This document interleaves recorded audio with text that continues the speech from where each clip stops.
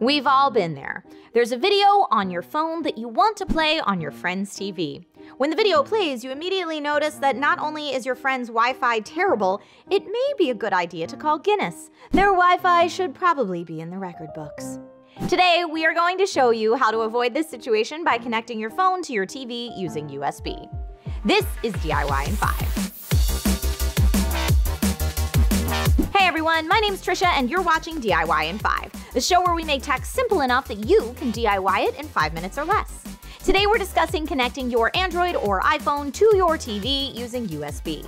You may want to do this due to weak Wi-Fi, like in the example earlier, but there are plenty of other times where a wired connection would be preferable, like when Wi-Fi is simply not available, or you're gaming and not willing to risk the lag.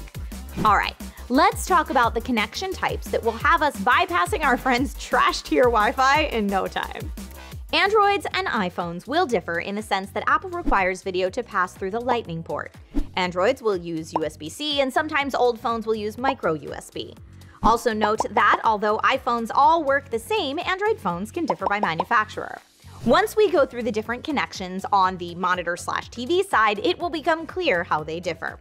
However, at DIY in 5, we highly recommend that if you're unsure, you look up your specific model before going out to purchase a cable.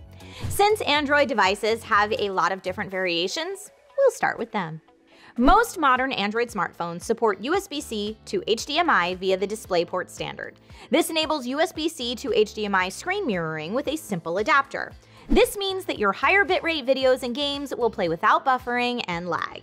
You don't have to go directly to the TV if you don't want to. You could dock your phone into a docking station like Nucleum. You would then attach Nucleum to the HDMI port of your TV. In 2018, Samsung created an absolute game changer in this area with the announcement of Samsung DeX, aka Samsung Desktop Experience. When the Samsung S line of phones, like the newly released S23 Ultra, connects to a display via USB-C to HDMI, that display will have a Windows-like interface or a desktop mode. All apps are fully supported in this mode. And this works so well that some users claim they reduce their everyday carry to their phone, and if they need something more, they will find a monitor and just use DeX. Motorola introduced Ready For a few years ago as well, and it's a worthy competitor to DeX. A lesser-known phone brand, Red Magic, knows the best way to play is on their phone or wired to a monitor. They also have a desktop experience, but their killer app is console mode. This mode launches a gaming front end that's extremely easy to navigate through. If your Android phone does not support USB-C to HDMI, then there are two other standards I'd recommend you look at: MHL, or Mobile High Definition Link, and SlimPort. MHL offers HD video and 8-channel surround sound, and devices are available in both micro USB and USB-C.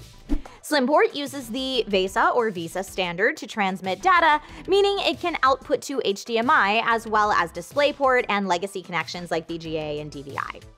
SlimPort also uses lower power requirements so you can connect your phone without as much battery drain, and some SlimPort adapters even have an extra USB port for connecting your charging cable. Apple users have the fewest choices compared to other Android counterparts, but is that a bad thing? All connections are via Lightning. The digital AV adapter supports Lightning to HDMI, and Apple also has a Lightning to VGA cable for legacy devices.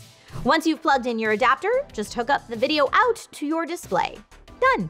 As a bonus, Apple's Lightning adapters include an additional Lightning port so you can charge your device at the same time. Now that we covered this, all we have to do is connect our devices to the TV. Most phones will mirror right away, and the Samsung S line and Motorola Ready For devices will launch their desktop experience. This is so simple, you may choose to always bypass Wi-Fi. So there you have it.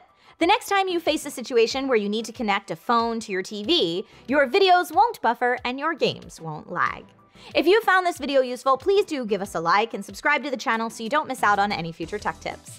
Until next time, my name's Trisha Hirschberger, and you've been watching DIY in 5.